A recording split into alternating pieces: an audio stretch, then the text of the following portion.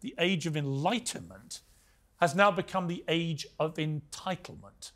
How's it got like this? Yeah, I'm not sure it entirely has, though, Piers. I think we make progress because one generation challenges the one ahead of them. That's how it is. Now, they don't always get it right, but I'm with those girls in that school. They challenged the teacher. She lost the classroom. They wanted the teacher to address them in They're a at a different girls' way. school, Kevin.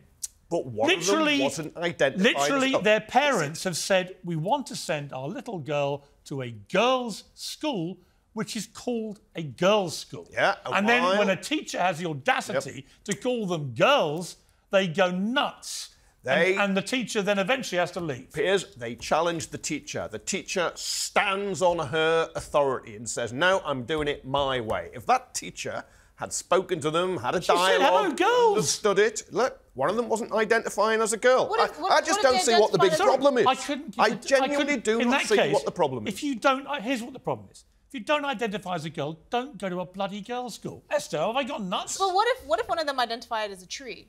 Would you say hello, I don't know, flora and fauna?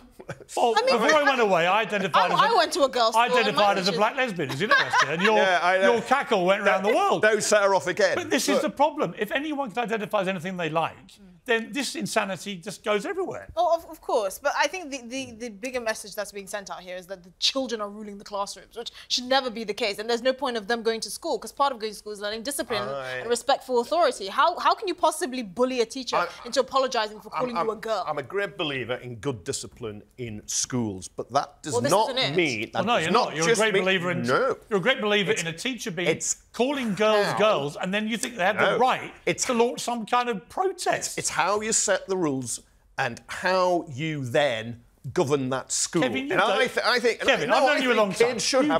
You don't believe this. I do. No, you don't. I do. You don't think a bunch of girls in a girls' school should have the right to drive a teacher out and call them girls? No, I'm sorry the teacher has gone, but I don't believe the teachers handled it as well as they She said, good afternoon, girls. And if it's then challenged and the kids are explaining why they think they shouldn't be addressed that way... The school is literally called School for Girls. I do not see what the problem is. This is not the same as putting a biological man who is a rapist in only a way a man can in a Scottish prison. It's not that case. And what happens now, you're getting the clip.